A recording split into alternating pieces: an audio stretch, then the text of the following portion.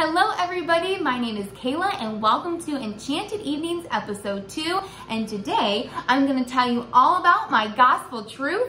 With that being said, we're going to discuss Disney's Hercules. So Hercules was released June 13th, 1997. It is an American animated musical fantasy film and it runs for about 1 hour and 38 minutes. It is produced by the Walt Disney's Feature Animation for Walt Disney Pictures, and it is the 35th Disney animated feature film directed by Ron Clements and John Musker. The film is loosely based on the legendary hero of Hercules, the son of Zeus in Greek mythology. There is so much that goes on into the story, so I just want to go ahead and jump right into it with our plot. In ancient Greece, the gods are celebrating the brand new baby of Zeus and Hera, baby Hercules. Angry at his brother for casting him down into the underworld, Hades plans to dethrone Zeus. The plan goes bad when Hades finds out that on Hercules' 18th birthday, Hercules will fight Hades and defeat him, which will let Zeus continue to sit on the throne in Olympus. So, in order to prevent this from happening, Hades kidnaps Hercules and attempts to turn him mortal. His mistake was that he did not do his dirty work himself, so Hercules continues to live on Earth, and with help from a trainer and then the love that grows into his heart, Hercules defeats Zeus and he finally becomes a true hero. In this movie, Disney has to take a lot of its own liberties with the real facts that happened in Greek mythology, because so many different things happen that Disney did not want to incorporate into their movie to kind of keep it that true Disney self. The first one being that yes, Zeus is Hercules' father. However, Hera is not. Hera is married to Zeus, but Zeus cheats on Hera with the mortal Alcmene. And I do want to apologize in advance. Sometimes these Greek names are hard for me to say, so I may not be pronouncing them right. I'm going to try my best, but just kind of go with me on that. So, Hera was angry that Zeus was cheating on her, so she actually sends serpents to go ahead and kill baby Hercules. But Hercules strangles them in his cradle.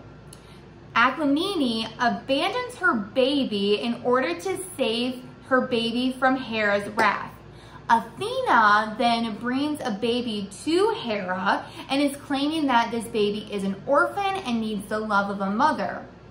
Hera later gives the baby back to Athena, where Athena gives the baby more strength and power. So that's really the beginnings of Hercules. Just said really quickly, there's a lot more that goes into it, but I want to go ahead and go into the whole Disney aspect of this movie just because that's what we're here discussing today. So before the movie actually even really begins, I noticed that this happened, which did not happen in Snow White and the Seven Dwarfs. You see the big Cinderella castle and you have music in the background and you see Magic Kingdom, and it's just such a beautiful sight and it gets you really excited to watch this movie. So that's how the movie begins, but the true movie of Hercules begins with a really low, serious, monotone male voice. And I don't know if the room that we are in as viewers is supposed to be like a museum, or if it almost looks like it's a cage, but it's a whole bunch of different artifacts, like Greek and Roman artifacts. And the camera zooms this into a vase. This vase has different muses on it, and they actually end up taking over the story in their own gospel version. They sing a really catchy song that gets the audience really intrigued, really excited into the movie, and you are just ready to go with the very first song number. So we are 2 minutes and 40 seconds, and we are finally seeing Mount Olympus. And now the story is taking place, like I said, with new narrators, even though they are done at this point, but they do hop back into the story. So we see Mount Olympus, and Mount Olympus is the tallest mountain that we see in our first picture. And this is where gods live here. They live high up above because you have kind of clouds in the center. And it's really cool because then you have, in all gold words, Hercules. So if you kind of go to the movie and you think, what am I seeing? You'll know by this. So on top of the mountain, you see all the gods celebrating. The gods are really cool because they are all different colors. They are pink, green, yellow, blue, and they're sparkly and they're shiny. So we know that they are not human, that they are gods.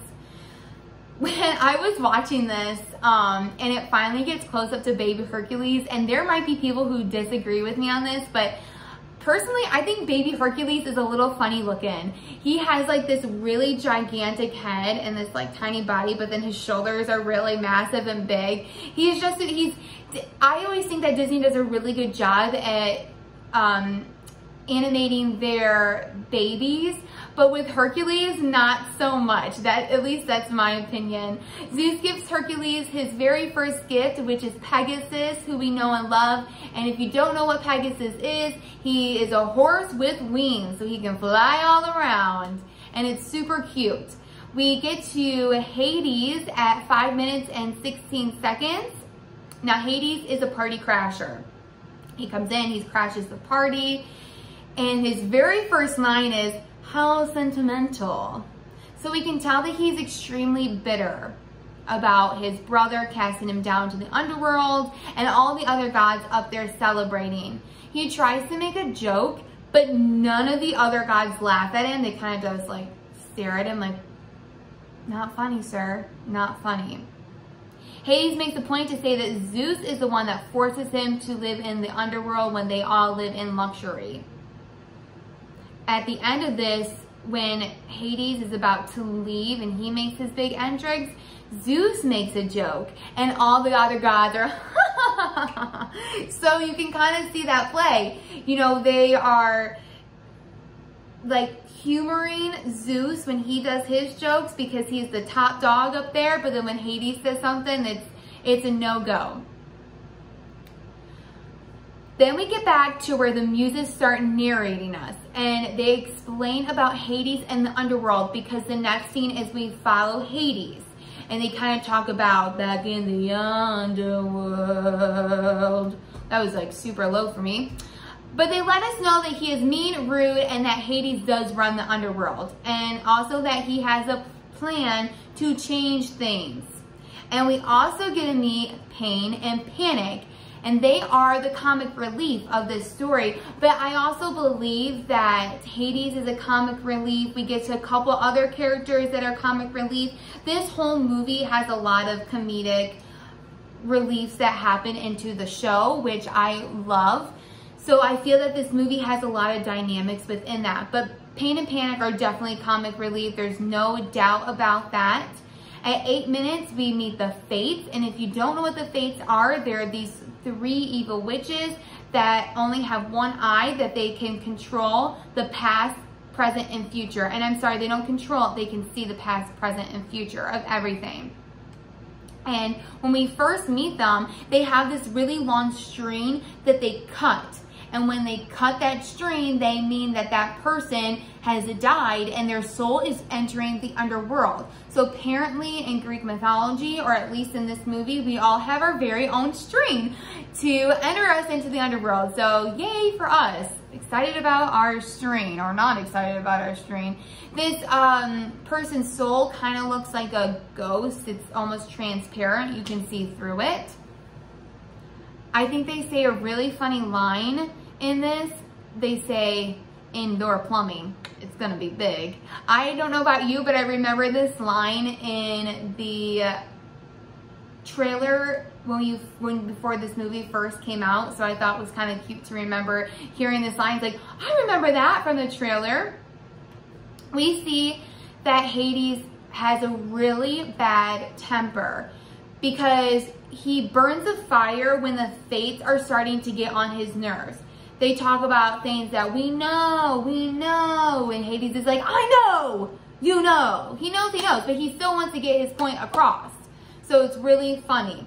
They tell Zeus in 18 years the planets will align. And that when the planets align, Zeus will fall and Hades will rule all. But a word of caution to this tale: if Hercules shall fight, you will fail.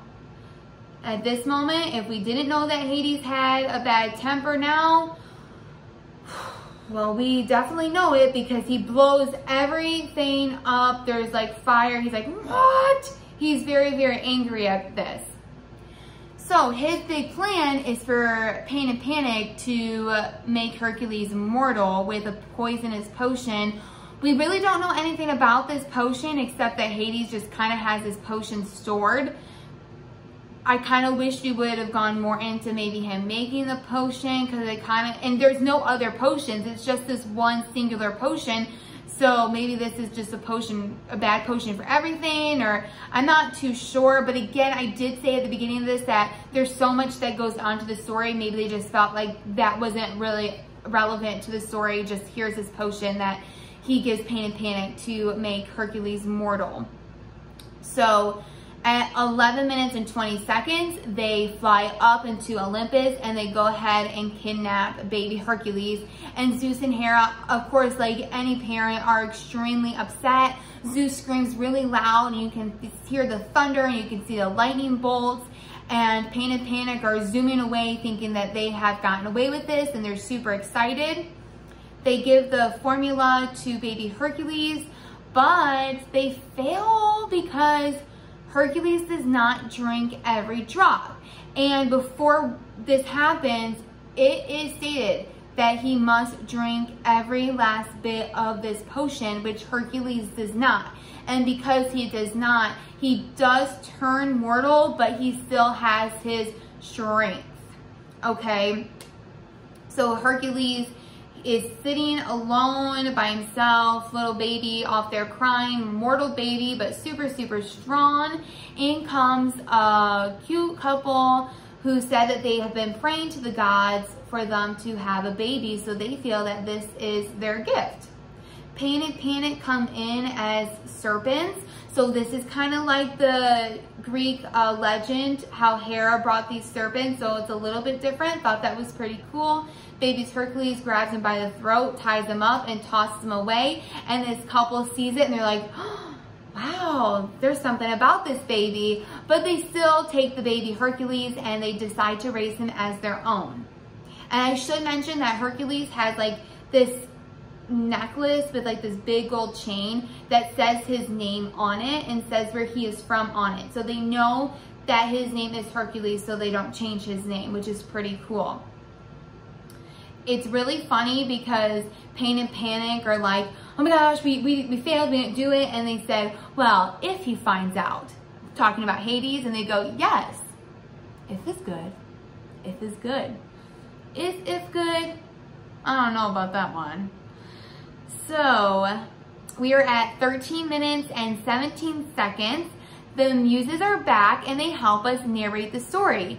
They explain that Zeus searches for his baby, but once they find him, it is too late. He is mortal, but since he didn't drink the last drop, that Hercules has his godlike strength. I want to say at this part, and this goes with the animators, they have this gold vase that we see, and it has like a really pretty painted picture on it with hills and some sheep. And then it cuts into the movie where you see Hercules riding through with his dad on a wagon, but it's that exact same scene that's painted on this vase. So it's really clever and it's really cute. We get to the scene and you see this wagon that's just going crazy on this road. And we come to find out that it's Hercules pulling the wagon, and he is now a tall, skinny, awkward teenager.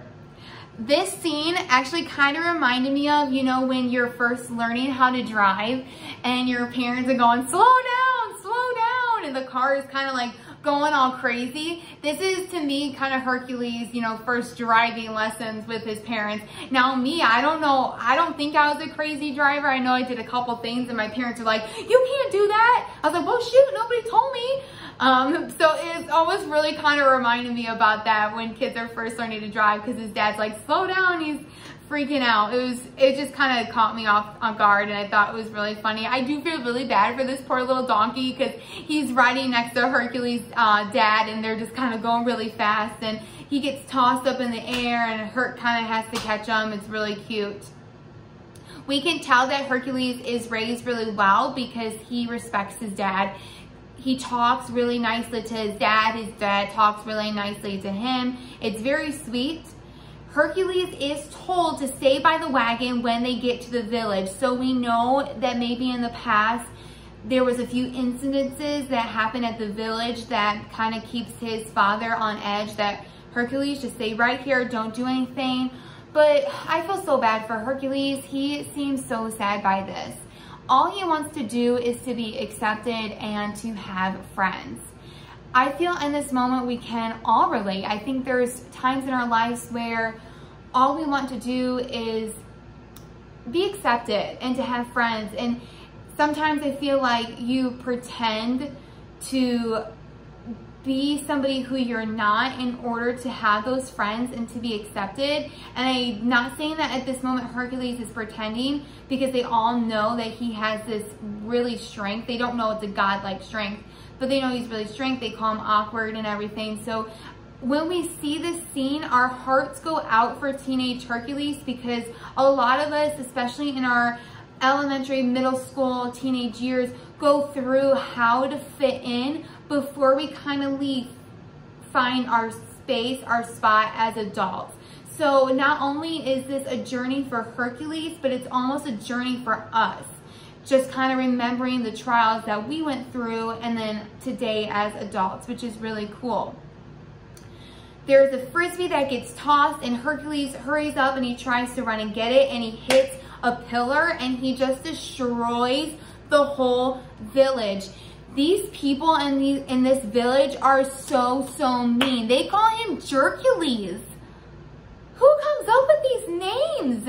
And his father is so sweet because he's trying to defend his son. He says he's just a boy, and it's a really sweet moment with his dad. But Hercules believes them. He believes that he is a freak.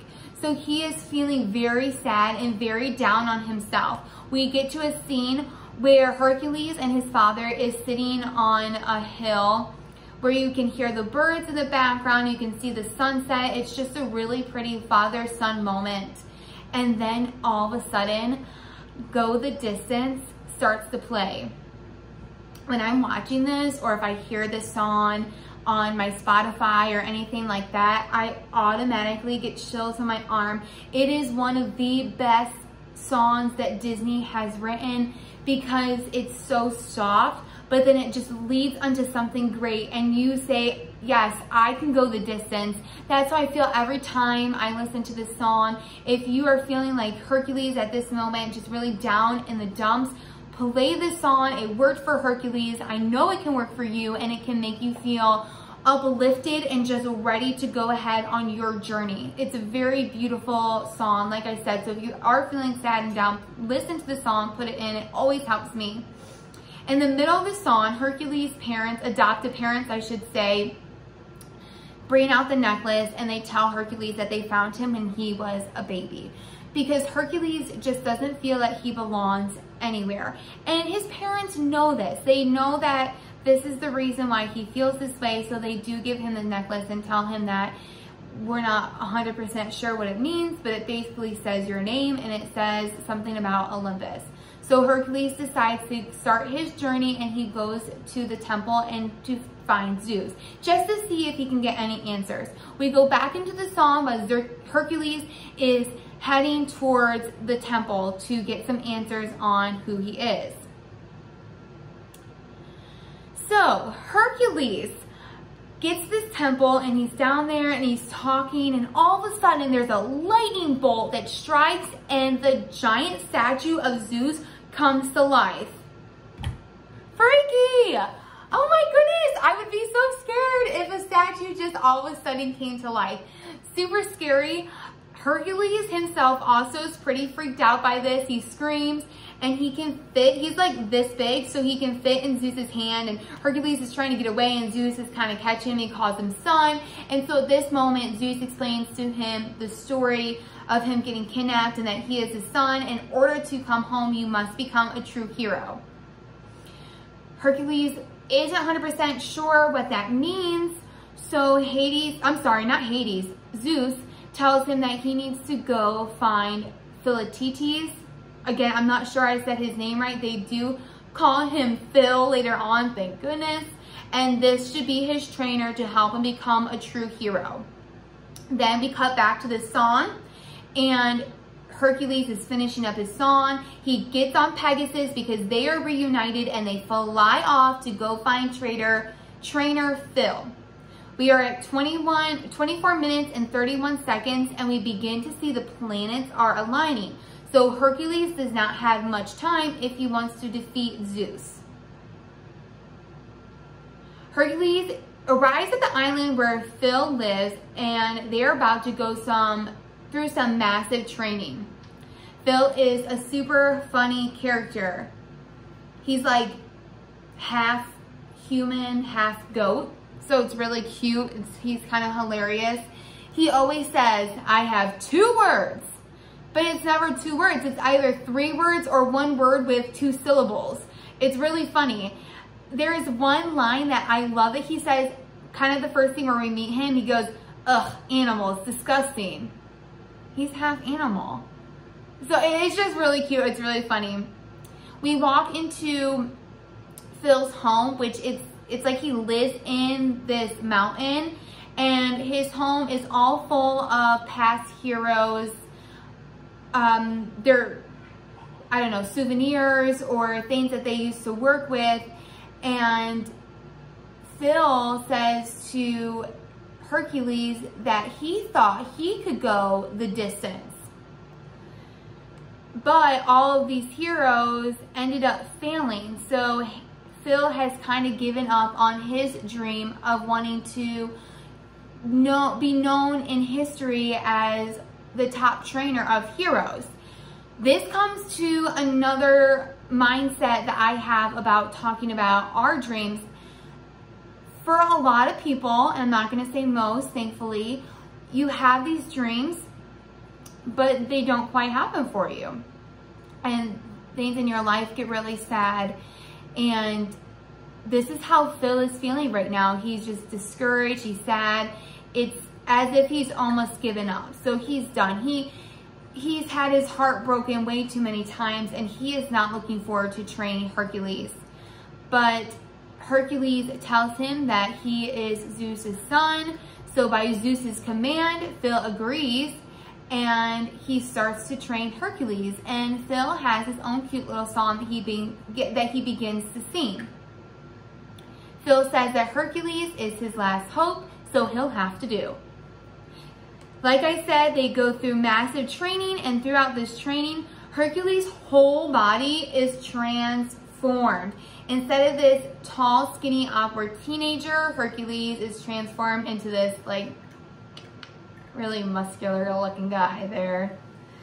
And he goes through all this different training techniques, such as damsel in distress, going through an obstacle course of smashing down stone. You have sharks that are crisscrossing each other. There's a ring of fire that Hercules has to zoom in.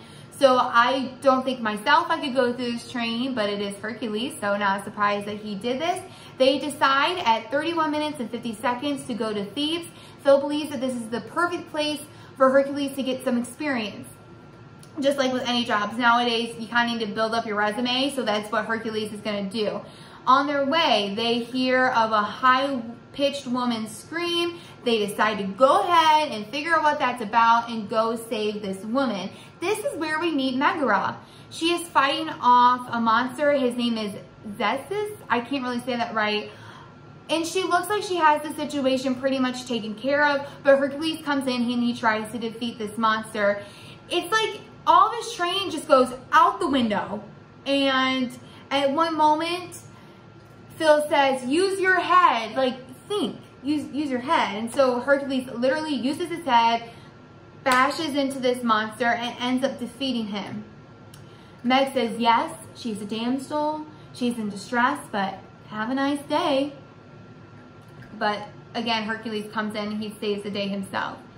Meg is very different than most female characters that we have seen before. She's very confident, she's independent, dare I say she's pretty sexy. She calls Hercules Wonder Boy, At the beginning, Phil tries to hit on her and she's not having anything to do with Phil. So he's kind of like, ugh, well, fine. I don't need to like you either. This is an interesting fact. Oh, geez, I just fast forward through all my notes here. Okay, so interesting fact. Phil's original line in Hercules about Meg was, don't let your guard down because a pair of big blue eyes. However, by the time the animators was finished, Meg's eyes were changed to purple, which meant big blue eyes was changed to goo goo eyes. I just thought that was a really funny fact. Hercules is in a trance by how beautiful Meg is. But like I said, Phil is over her. Pegasus does not like her. So they're kind of like, as Hercules is all goo-goo eyes over Megara.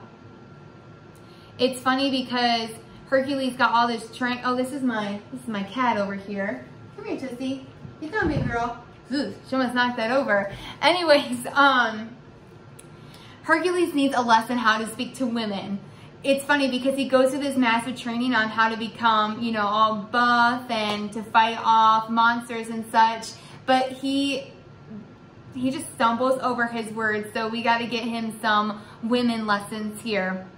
Hercules takes off. We get into the forest, and this happened, remember in Snow White, where the forest is kind of transformed. It becomes dark and creepy, and you see Pain and Panic again, but they have transformed themselves into a cute little bunny and chickmunk. At 37 minutes and 20 seconds, we realize that Meg works for Hades. Shocker. Meg tells Hades all about Wonder Boy Hercules.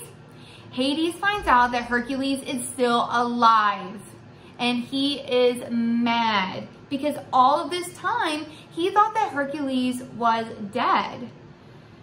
Pain and Panic, they take off because Hades has now realized what they told them about Hercules when he was a baby that they lied about. And it's so funny because they say, well, maybe it's a different Hercules. You remember a few years back when all the boys' names were Jason and all the girls' names were Brittany? It's sure just a different one. He knows it's not. He knows it's the one, the only Hercules, and they need to do something about it. So Hades comes up with a plan to defeat Hercules before his 18th birthday. Now at this point, we have a new scene, and Phil and Hercules enter Thebes. The city is really funny. It kind of reminds me of New York City. I've never been there, so this is just myself watching it on movies. But you have different wagons going crazy. You have a flasher. Even Phil at one point goes, I'm walking here. It's just really funny. It just kind of reminds me of a city, which I think is what we're supposed to get to. The people that live in Thebes are having really hard lives. When Hercules says, not to worry, I'm here because I am a hero, they all laugh at him because, again, his resume is not built. He doesn't have his experience yet, so they don't believe that he's a young hero. One woman says, young man, we need a professional hero, not an amateur. Oh, Lordy. So Hades wants to destroy Hercules, so he comes up with this plan that doesn't hurt Hercules. It actually helps him build up his resume. Meg runs into town and says, I need a hero, I need a hero. Two little boys are stuck under a rock slide and they need help to be saved. Hercules and Phil are like, okay, this is it. This is our time to, you know, prove yourself. They run to where this rock slide is, and of course, everybody in the city comes and follows them because we have some sort of action and disaster going on. The kids under the boulder yell, help, someone call IXII. They pronounce the letters, and they're actually spelling out 911 in Greek Roman numerals, IXII. With his strength, this is so easy. Hercules easily picks up the huge rock, tosses it away. We do later find out that the two boys are Pain and Panic, and this is all a part of Hades' evil plan. We hear this, that was a terrible growl, but we hear this growl, and this big monster comes out, and it is huge. It looks like a big dragon, and Phil's like, okay, this is your time. Take your sword, try to remember everything I taught you. Good luck, pal. And Hercules starts to fight off this monster. Now, this was Hades' plan, to bring this monster to Hercules, okay? He did not think that he'd be able to defeat this monster. So it wasn't the two little boys, that was just kind of a trap to get him there. It's a trick trap. So the first monster that Hercules is trying to fight, the dragon-like monster, it doesn't go extremely well, because the monster picks up Hercules with his mouth and tosses him in. At that moment, we think Herc is done. Phil gets really sad, and then there's another really high-pitched scream, and Hercules is inside the monster, alive, and with his sword, he cuts himself out of the monster, and the monster now has lost his head. He is now decapitated. The monster, not Hercules, is decapitated.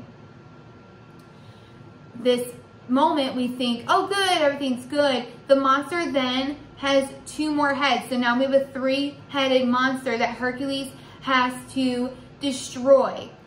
As Hercules is fighting, cutting off heads, more heads emerge. So it looks like we have about 20 heads to one single monster that Hercules has to fight off. Phil's really funny because he's like, I don't think this head slicing thing is working. Basically, try something new, because that is not working.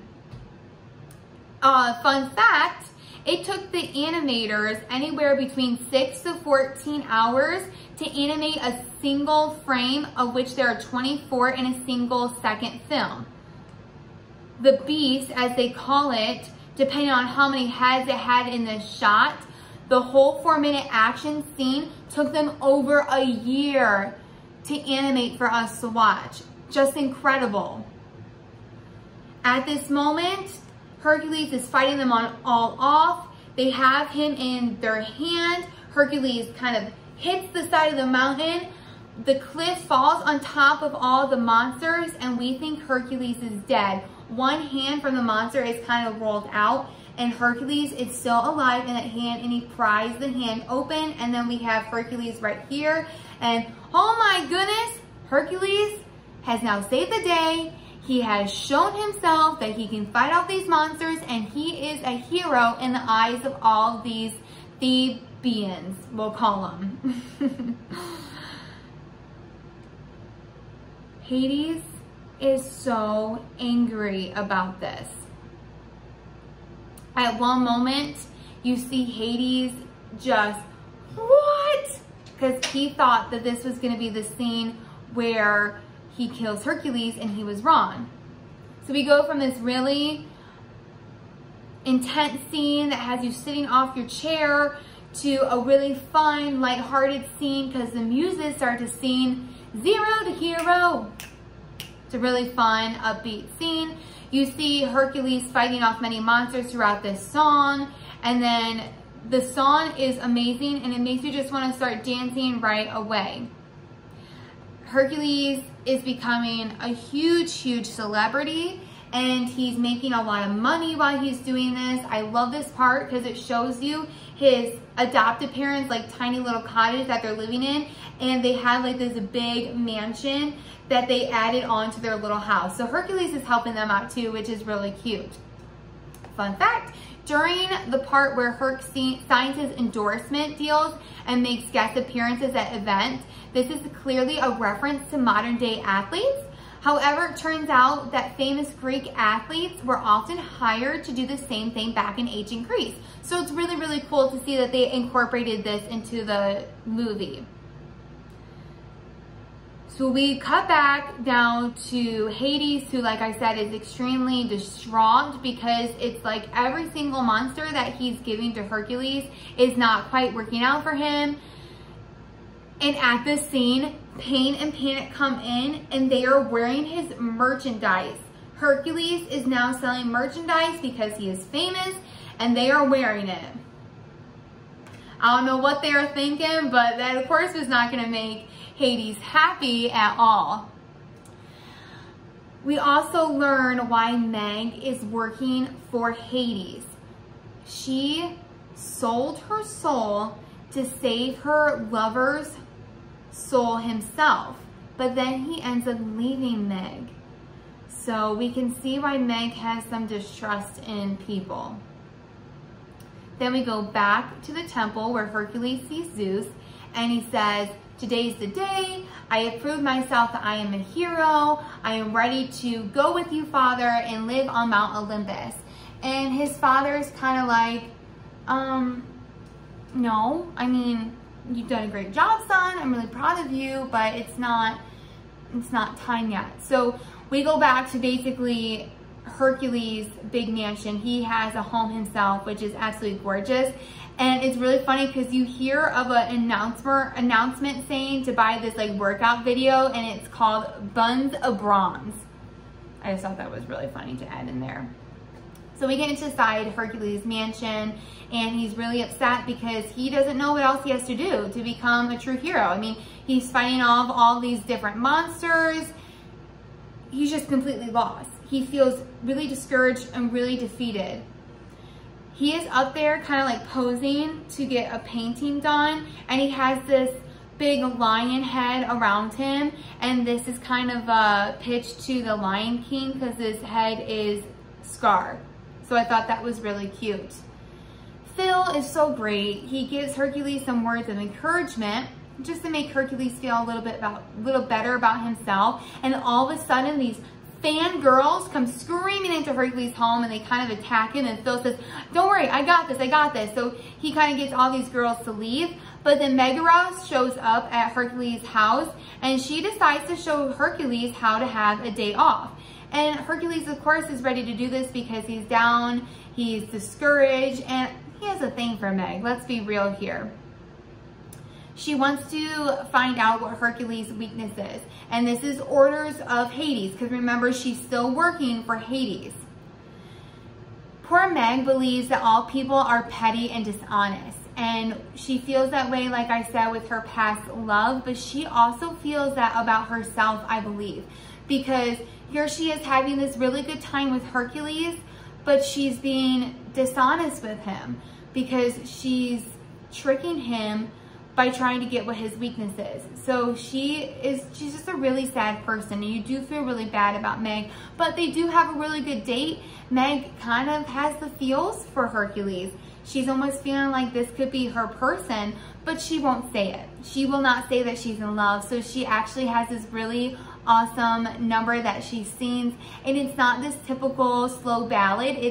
It's a fun song that she's able to sing, and the muses come in and they're her little background singers. At one point, the muses turn into a singing bus, the same singing bus from Disney's Haunted Mansion ride at Magic Kingdom. So if you see this part of the movie and you go ride that ride, you'll see where they came up with that. It was really clever. I love when they take different elements from Disney movies, or especially the parks, and then they add it into the show that we are watching currently. I think it's really clever and fun, and then it almost makes you wanna, I have to go ride Haunted Mansion. Sometimes it's easier said than done when you live 20 hours from Orlando. Hercules leaves Meg. Meg tells Hades that she cannot do this to Hercules, and she informs him that it doesn't matter because he has no weakness. She does not see any weakness in Hercules. Well, Hades tells Meg, my dear, he does have a weakness. You are his weakness.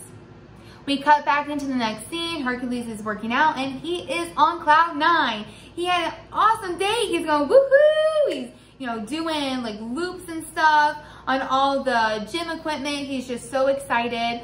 Well, when Meg and Hades are talking about Hercules, Phil overhears them, and Phil comes and he tells Hercules that Meg has been dishonest and that she works for Hades. Hercules does not want to hear it all. He actually slaps Phil, and he goes flying across and lands on all this heavy workout equipment. Phil says, okay, if you don't want to face the truth, then fine, I'm done. He kind of packs up his stuff and he's ready to leave. This is bad, you guys. This is really, really bad, because at this moment, Hades shows up. Phil is gone. Hades shows up. He asks Hercules to take a day off from being a hero. 24 hours, no strength. Then Hades kind of snaps his finger, and Meg shows up, and she is all like tied up, and he says, if you lose your strength, then I will let her go free. And at first, Hercules is like, well, if she goes free, won't people be, you know, not if she goes free, but if I lose my strength, won't people be hurt? And Hades goes, well, yeah, there's war going on, but if you give up her strength, I will let her go. So because Hercules is so blinded by his love of Meg, he agrees to this. Talk about making a deal with the devil. That's exactly what Hercules has done. He shakes his hand, he loses all of his strength, so he's just like us. But it feels more strange to Hercules because he's not used to losing his strength, and he has his strength, so it's kind of hard for him to feel how we feel every day. Weak. I'm just kidding. Well, sometimes we do. But then Hades reveals that Meg was working for him all this time, and Hercules feels betrayed just like how anybody would. And Pain and Panic kind of jump around. They go, a hero's a zero, a hero's a zero. It's just rude. At this point, Hades releases the Titans, and this is in order for the Titans to come off and destroy Olympus, to destroy everything, so Hades can go ahead and sit on that throne. He releases them in the middle of ocean. Like, there's the ocean, and he kind of parts it, almost like Moses, and the Titans are down below. The Titans are a combination of freeze, crush, lava, tornado, and cyclops. I don't know if I said that right.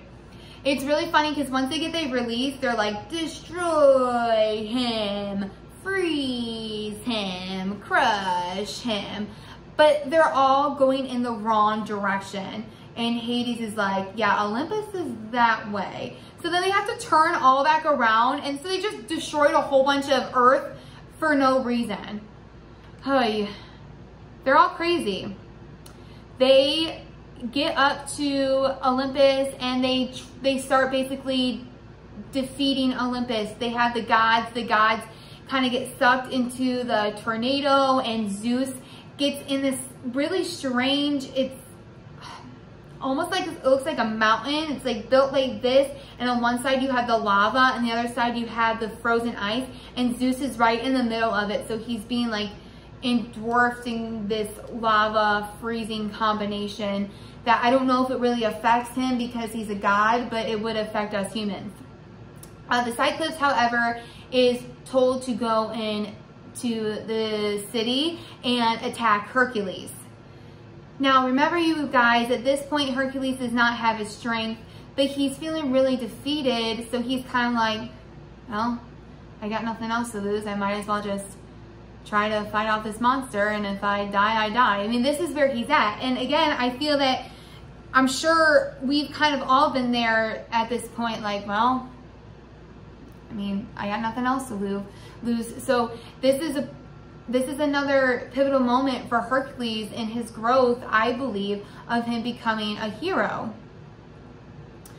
Meg knows that Hercules is in trouble, so she gets on Pegasus, which we know from the beginning of the movie that she does not like riding Pegasus. So for her to jump on this flying horse is a big deal for her. She runs, she goes finds Phil, and she tells him that he needs to come back because Hercules is about to make a big mistake of fighting off this monster.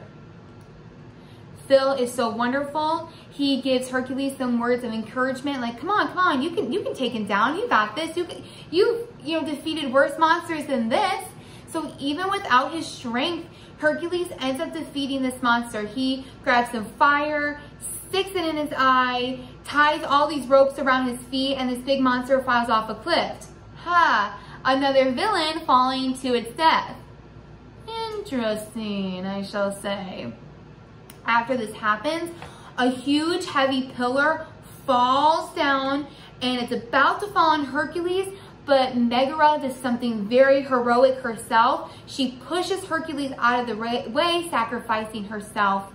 And this is, of course, we know this is not her first time she sacrificed herself for somebody that she loves, so Meg does have a really big heart. And she is about to die from this. Hercules ends up getting his strength back because Meg was hurt, okay? So Hercules then hops on Pegasus to go fight Hades and free Zeus. Together they fight, father and son. It's a really cool scene to see.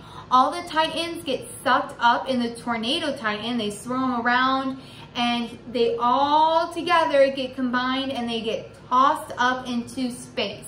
So Hades is defeated, the Titans are gone, and yes, Zeus is still sitting high up on his Olympus throne. But we also have to remember that Megara is not doing well. She ends up passing away and her soul goes to the underworld. Hercules goes to the underworld to save her soul.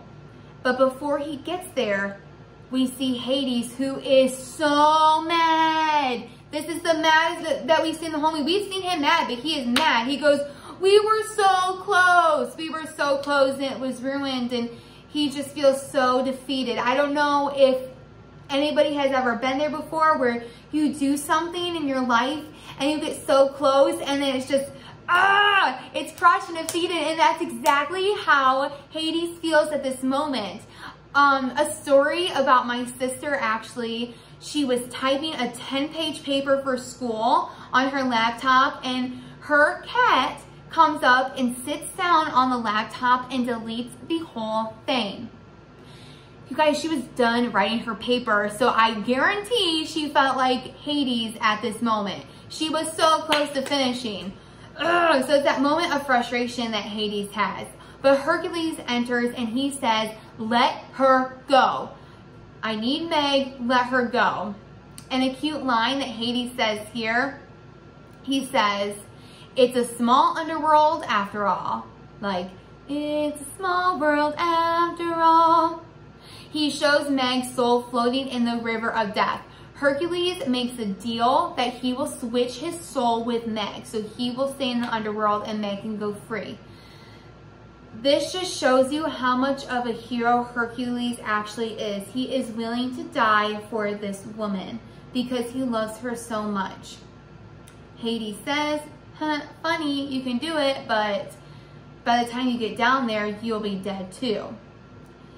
When Hercules is swimming down there, you can tell his body is aging, he's turning old, but all of a sudden, as he reaches the top, his body becomes, nice, massive, full of strength. Hercules that we see in the whole entire movie except the beginning, and he is glowing bright gold because this act of love makes Hercules a true hero, okay?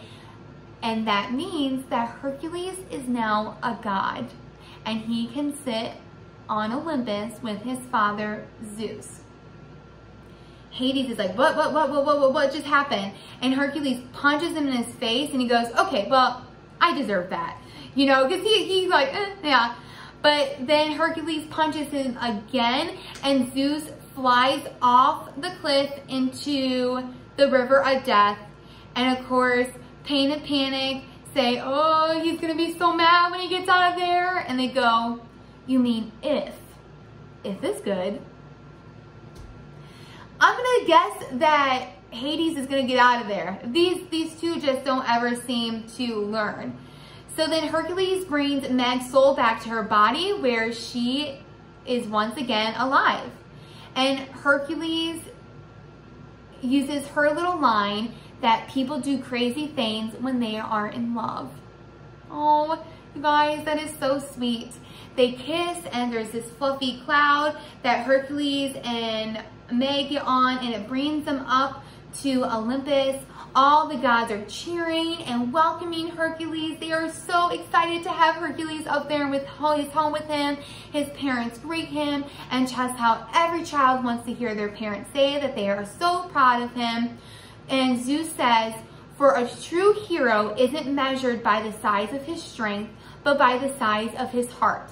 And I believe that this is the moral of the whole entire movie. Hercules tells him that his home, his heart is with Meg. He says that this is the moment that he has always dreamt of. He has always dreamt of finally finding a place where he belongs, but it's not going to be the same without Meg. His life will be empty. And I think this is another part that's relevant to us in our lives, is that sometimes we think we know what our story is, and we have these dreams that we think is what we want, but at the end of the day, it's not. Life is so amazing because we're not sure what's going to happen to us every single day, and our dreams might be something completely different than what we thought before. Something that we didn't think that was going to be able to fulfill us in our lives does fulfill us, and it's such a beautiful message.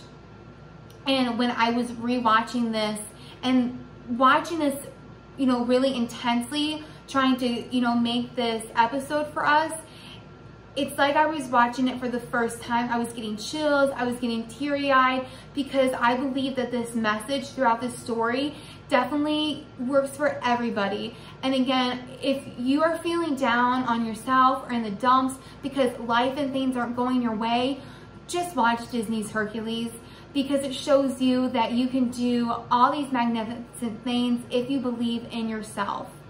And then you get to the point where the muses come back and they sing "A Star is Born."